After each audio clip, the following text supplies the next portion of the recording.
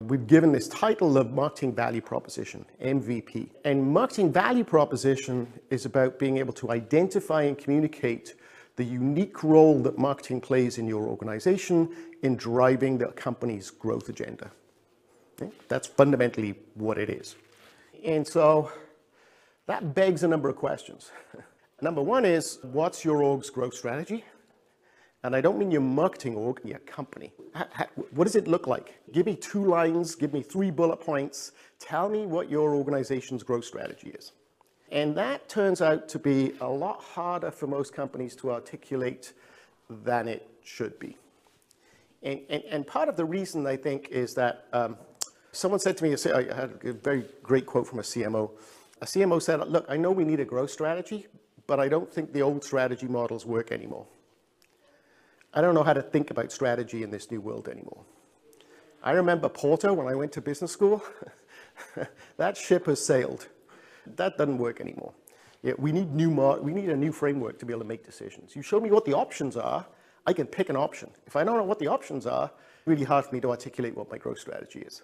So one of the first challenges that we had working on this stuff was giving people a framework to make choices about A, what their company's growth strategy was, and B, how the marketing org was going to uniquely contribute to delivering against that versus other functions or other pieces inside of the company, right? So here's what the framework looks like that we built and we've now used with a whole bunch of companies. And this is the kind of what we call the modern marketing org growth framework. And you won't see things on here like pricing. You won't see things like a distribution, and I'm not saying 4 Ps don't matter, because they do, but we're looking at how does marketing contribute to growth in an organization in new ways and different ways than it did 20 years ago. Right? And so you'll see here, this is split 3 quadrants on the left and 3 on the right. On the left-hand side, this is about how does marketing contribute to delivering value to customers, and on the right-hand side, how does it contribute to delivering value for the organization, right? So you can think about it as an internal, kind of an external perspective. And you can't be great at everything. We have yet to come across what we would call a 3-stack company, which is that they excel on all 3 of the customer value delivery side of the equation. We haven't found one yet. You have to make choices. That's the essence of growth strategy. It's the essence of all strategy. What you're going to do and what you're not going to do.